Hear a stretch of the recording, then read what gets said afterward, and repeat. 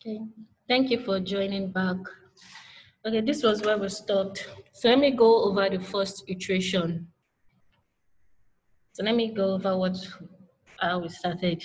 Okay, you are going to choose two guesses, the lower limit and the upper limit. So these two guesses you are sure that in between these two values, the root is there, but you're not sure where exactly the root is, but you know that the root is actually somewhere in between these two values.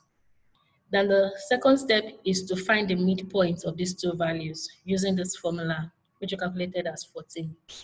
The third step is to evaluate this function here. So the value of the function at the lower limit and the value of the function at this root you calculated. This is not the actual root, but this is the estimate. So you evaluate it. So the lower limit is 12. You have 12 here. Then the upper limit is, and the root you calculated here is 14. That's why you have 14 here. Eventually, you evaluate the root.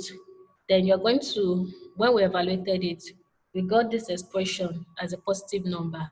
So since this is a positive number, we know that the root is at the upper subregion. So we're going to replace the lower limit with 14. Before, the lower limit was 12. So in the first iteration, the lower limit was 12. But as a result of the calculation we made, we are going to replace the lower limit with 14. So you're going to go over step 2 again. So we are sure that the root is between these two values, but we don't know where. So we are going to find the midpoint using this equation.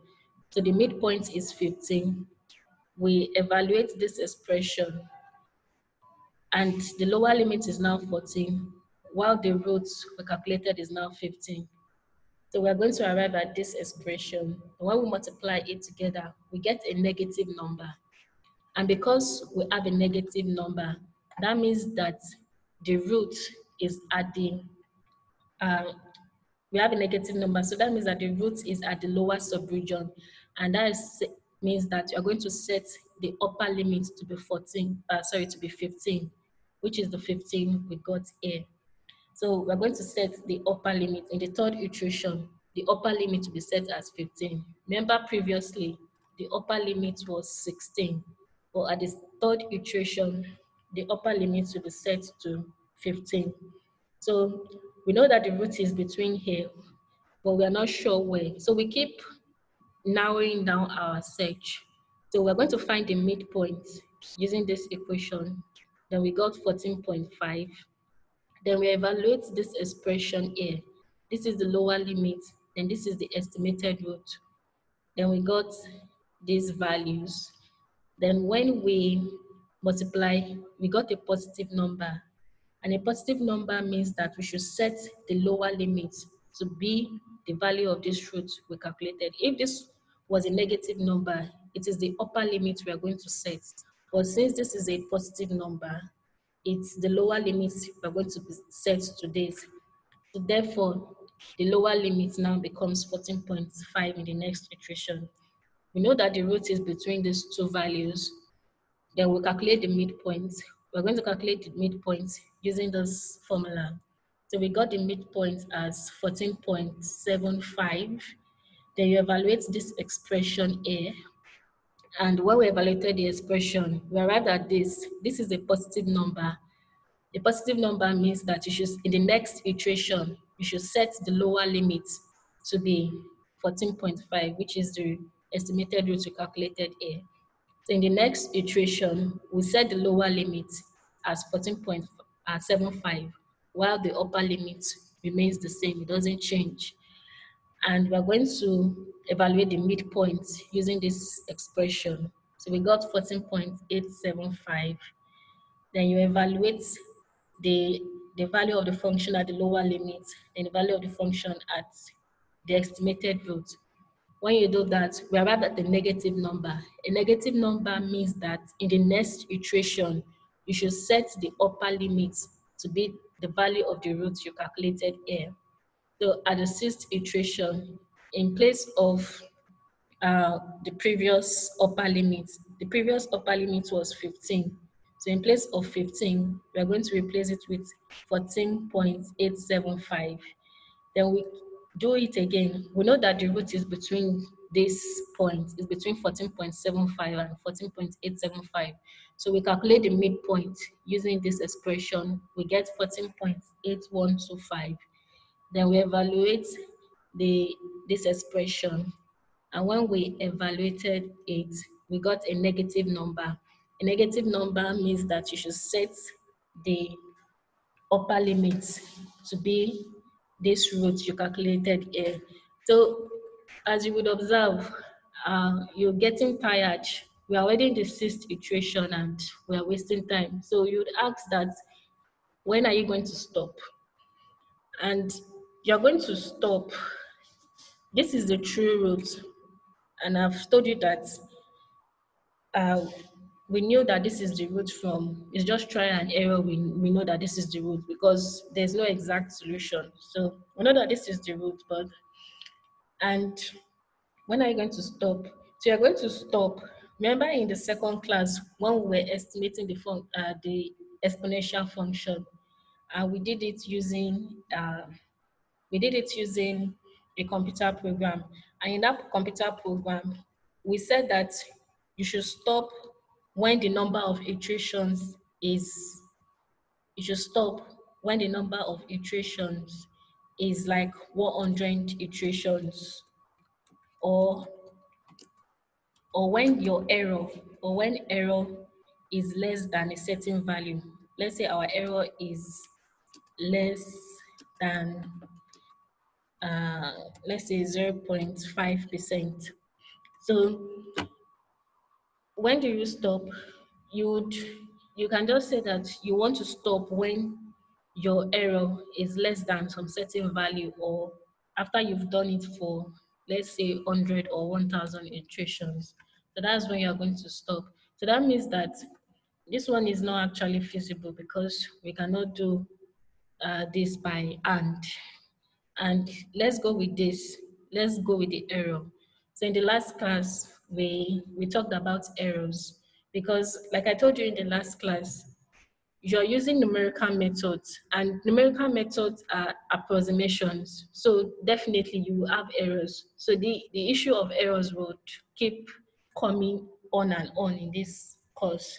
So if you don't understand what we did last week, you have to really understand it, because you're using numerical methods. Numerical methods are not the exact solution. So obviously there's going to be errors, and there are going to be errors, and you need to calculate the errors. So I presented these two formulas. This is the estimated error. So the estimated error is the current approximation minus previous approximation divided by current approximation, while the true error, or the exact error, is the true value minus the approximation divided by the true value. So this, you can either use the two of them, and I told you that this is the best one to use. But in a case where you don't know the true value, like for instance, in this question, there's no way we could get the true solution, the exact solution. Though I just presented it to you because I wanted to calculate the true error. So in case where you don't have the true value, you're going to use the current approximation minus the previous approximation divided by the current approximation. So this is the estimated error. So let's calculate the error. So for the first iteration, this is the current approximation. We approximated the rate as 14, but there was no previous approximation because we just started. So you don't have this. But for the true error, this is the true value. Then this is the current approximation. So this is the error we got. Then for the second iteration, this was our previous approximation. This was the current approximation of XR. Then we got this and this as the error. So this is the estimated and this is the true error. So you just keep on at the third iteration, the fourth iteration, fifth iteration. Then if you would observe the trend, at the first iteration, you have 5%. At the At the second iteration, you had 1.3 for the true error. At the third, you add 2.0. At the fourth, you add 0.3. And at the fifth, you add 0.5 approximately. So that's for the true error. Then for the estimated error, so we add 6 here, we add 3% here, then we add 1.6, then 0.8 and 0.4. So you can observe that the error is reducing with more iterations, which is what we expect for both. And we observe that at the sixth iteration, the estimated error, it fell below 0.5. So we said we're going to stop when the error is less than 0.5. So we can just say that uh, when are we going to stop? So you might say that you want to stop when the estimated error is 0.5. But in this case, we're not using the true error. The reason we're not using the true error, we have two reasons. The first reason is that you may not know the true value. So in that case, you cannot even calculate the true error. And the second reason why we're not using the true error is that if you look at it, yeah, the true error was 5%. Yeah, it's reduced to 1.3. Now it's increased to 2.0. So the true error is increasing and decreasing. So if you are saying let the true error be less than 1%, at this point we've gotten to less than, if we say the true error should be less than 1.5%, at this point we've gotten to less than 1.5%. But then if you had done the next iteration, the true error actually increased. So we are going to be making use of, it's best in the case of the bisection method to make use of the estimated error. And I said the reason, the first reason being that the estimated, you don't know the true value. So you cannot even calculate the true error. That's the first reason. Then the second reason is that the error keeps, yeah, it's decreased and yeah, it's increasing. So if you have set it to less than a certain value, and at this iteration is going to stop, but air is increasing. So that means that it's not so reliable. So it is better to use the estimated error for your stopping condition.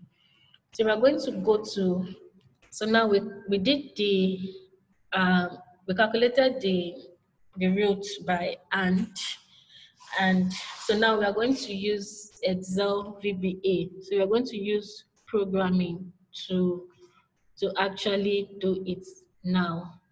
Okay, there's a question. Does it mean that when doing the iteration, we do it alongside the error so as to know when to stop doing the iteration? Exactly. Yes. So the answer to your question is yes. So as you are calculating the root, so this was our first iteration. This is our first iteration here. So as you are calculating the root, you have to keep track of the error. So I did it separately, which is quite wrong. So I did it separately here. So immediately you calculate for the first iteration, what you were supposed to do now is to calculate the error exactly. So now you know that your error is at 5.4%. So the answer to your question is yes. Immediately you have your first iteration, calculate the error and see what the error is. So yeah, we said that we should stop when the error is 0.5. So now we're at 5.4. So we know that we need to do another iteration.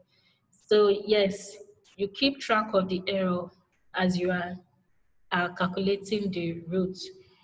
So now let's do it by code. Let's implement the same thing we did here. Now using Excel VBA. So let me go to Excel here. Okay.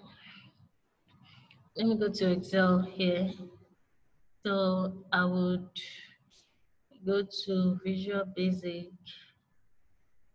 Okay, so this is the Excel implementation of the same thing we did using and calculation.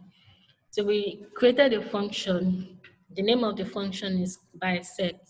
So the name of the function can be anything. And these are the parameters we pass into the function. The first one is the lower limit. The second one is the upper limit. The third parameter is the estimated error, while the fourth parameter is the maximum number of iterations you need to go. So for the bisection method, you need to know, first of all, you need to know the lower limits and the upper limits. So you're going to be giving, and if you're not giving, you have to estimate it graphically. So these are the four parameters you pass into it. Then what is the bisection method doing? First of all, you calculate the root. So you need to keep track of the old root in order to get the error, because we're using the estimated error. So this is the current error, this is the old error, and this is the current error. So the root is given by the midpoint. That's the lower limit plus the upper limit divided by 2. So this is where we keep track of the iterations, because we need to keep on going to the next iteration, provided our condition is not satisfied. And this is where we calculated the error. Then you are going to evaluate this function.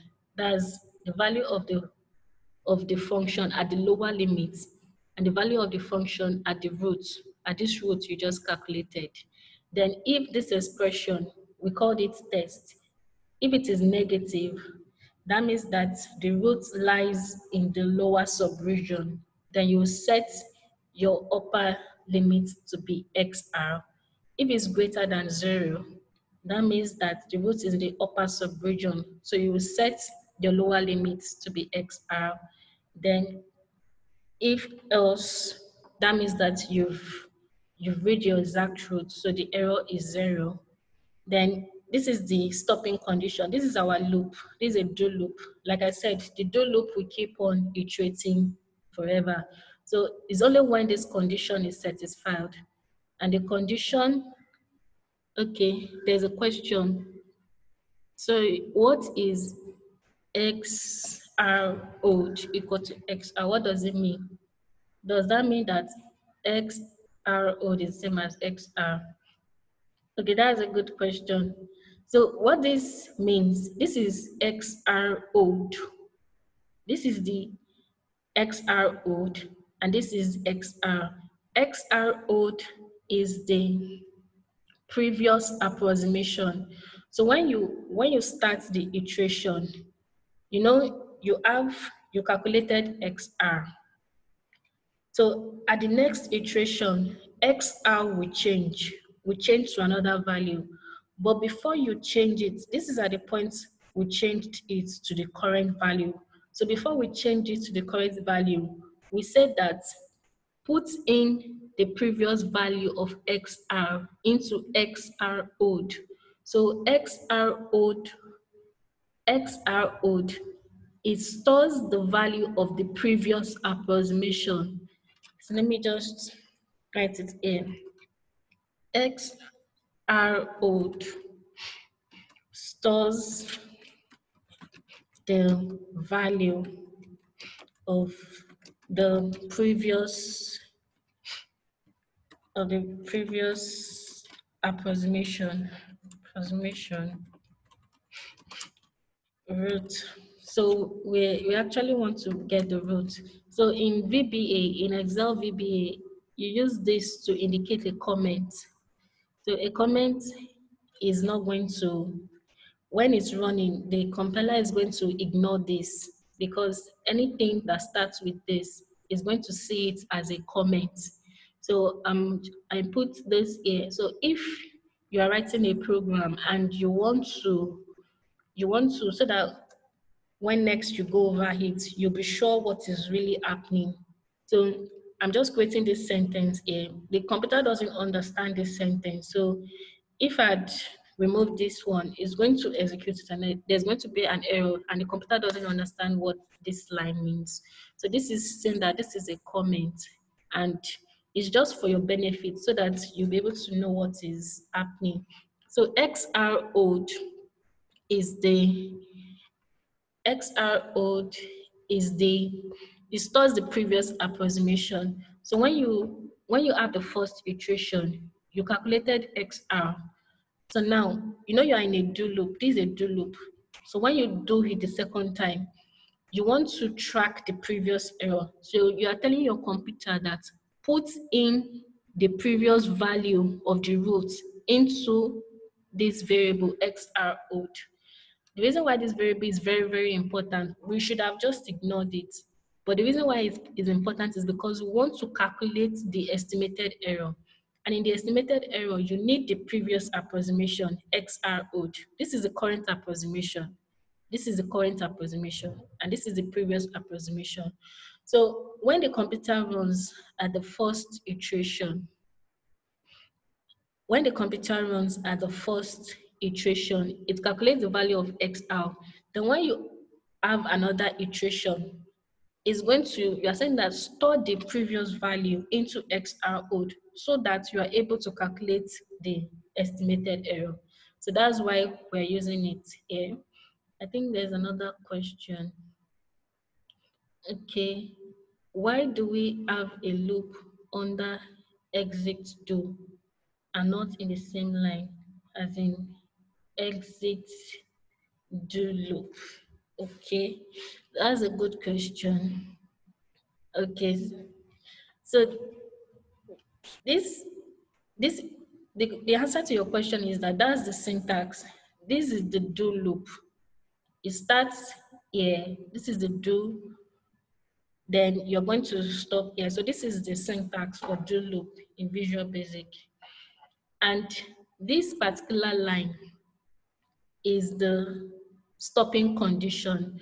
So you are going to this loop is going to continue till infinity. The only time when you are going to stop is when the estimated error is less than the error you specified here. No, when you are calling the function, you have to say that, okay, I want the error to be less than, let's say 0.1. So you're going, this value, you are the one that's going to put it there. So when the error that is calculated is less than this value you put in, then exit the loop, leave the loop, then exit do. So it's going to go out of this loop and it's going to come to this portion. So that's the syntax. So it's saying just exit do. So if you put do loop like you are trying to say, it's going to give an error here because that's not the syntax and the computer is not the syntax. It's not the way to do it. And the compiler is going to give an error. So the syntax is exit do. So this is the syntax, exit do. Then this do loop is the syntax for is an infinite number of iteration. So that's the syntax. So here is the condition at which to leave the loop. So you cannot put it here. You cannot say exit do loop. If you look at this statement carefully, this if is highlighted in blue or is highlighted in blue, then this too is in blue. So if you are creating an expression, like when I put the do loop here now, it's turned into black. So it's saying that I'm not even correct because it's from the indication. So this is the syntax for, can you see it has already given an error here because it's saying that I'm not correct. So that's why this is the syntax, exit do. That's the way to do it. So if the error that you set here, when you calculated the error, if it's less than the error you put in here, then you exit the loop, or if the number of iterations is greater than I max. So if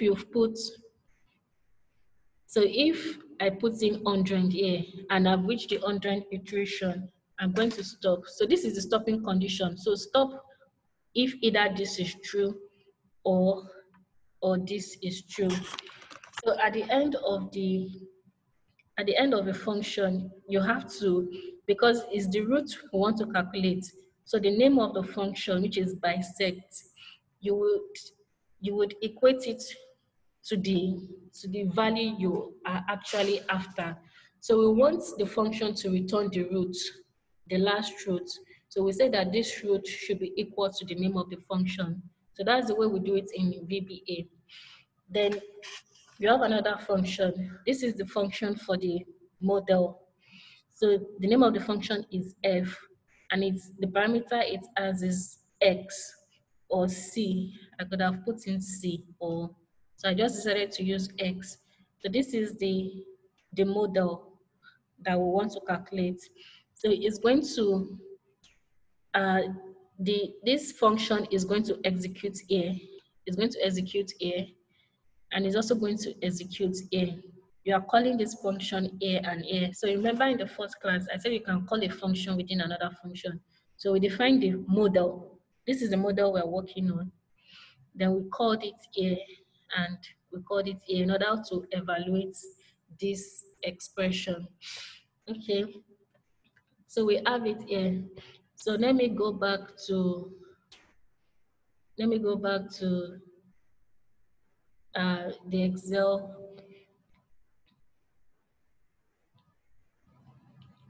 So here now, I put in these values.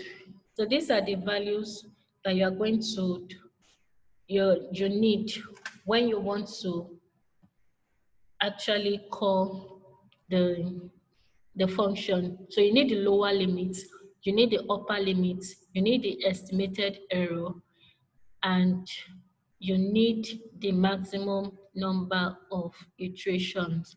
So I set the lower limit as 12, the upper limit as 16, the estimated error as 0.5, then the number of iterations as 100. So similar to what we did in the first class, when you type this out, you select everything, you go to formulas, create from selection, then left arrow, then OK. So that means that 12 is XL, then XU is 16, ES is 0.5, then IMAX is 100. So if I want to call it, I'll just call it using, the name of the function is bisect. This lower limit is in blue, the upper limit is in green, the estimated error is in purple, while the IMAX is in brown. So when I click enter, so this is the value it's going to calculate. Let me change this one to, we know that the root is 14.8011. So we know that we are not there yet. If I change this to 0.1, let's see if it's going to be, okay, when I change it to 0.1, I have, is much more better. My value of the root is much more better, because I'm saying that let the error be less than 0.1, which is much more better, much more accurate. Let me say 0.01. Okay. And I click 0.01, is actually much more accurate. Let me make it much more accurate again, 0.001. When I do that, we know that the true error is 14.8001. So actually, we're getting closer and closer to the true value. So this is the way you do it in Excel VBA. Let me go back to okay, there's a question. Is it possible to declare the variables, that is the values in Excel in the code? I don't understand what you mean by that, but what I think you mean is that, can I declare the variables in Excel in the code? Yes.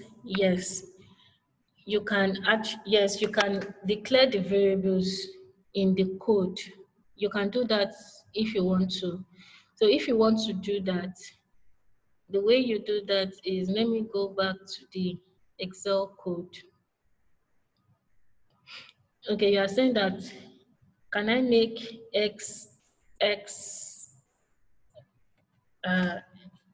the lower limit 12, then the upper limit 16. Yes, you can do that. You can include it in the code.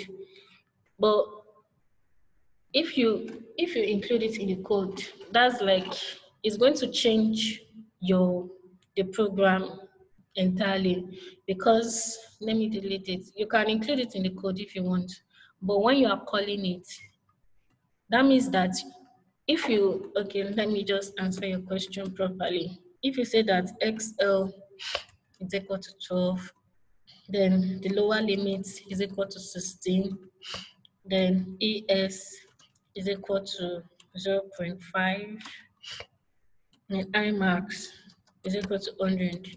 It's okay, it's fine if you want to do this, but when you are calling it, that means that you don't need these parameters again, because you've already defined the parameters. The reason why you have these parameters is because when you are calling it, you have the option of specifying what you want these parameters to be.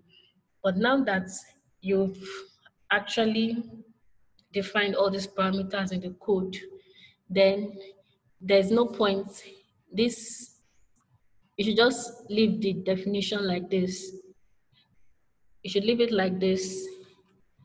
Then when you are calling it, you don't need to put in all these parameters. So let me try and see if it's going to work. But if it doesn't work, it's because we did not declare it. So if I had put in these parameters here, I don't need if I had put in the parameters within this code, I don't need the argument here. So let me call it and see what happens. Let me delete this one, delete this one, okay. So let me call it, okay. So yeah, like I suspected, you have to define the variables. So you have to say dim x1 as integer, then dim xu as integer, then dim es as double. Here should be double, then dim high max. So you first define it. Okay, there's not going to be dim here. It's not going to be dim here. Then this should be a capital letter. This should be a capital letter. Then capital, capital. Okay, so it's giving an error. So it's because I was saving while debugging. So let me close it now. And let me go back to, let me close it and try to reopen it.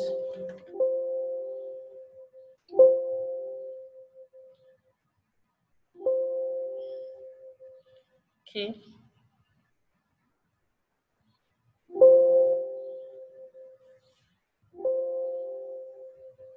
Okay, so, okay, I think there's a question. There's a dim before high marks. Okay, let me check. Let me go back to Visual Basic. Right. Okay, so let me try to run it again. equal to bisect.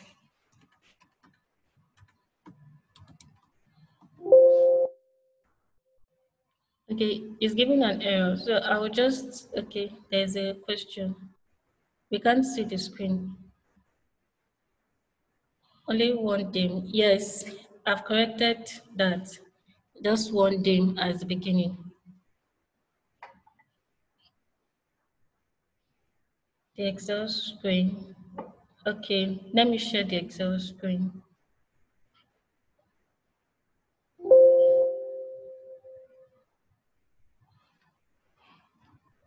Okay. Um,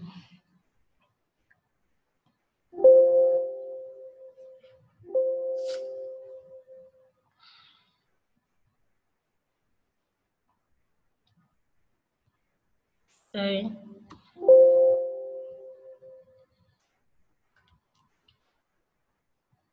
All right.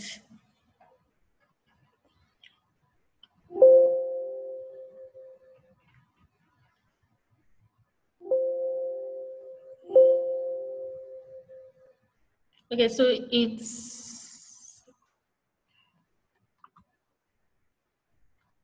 let me just open my Excel screen again.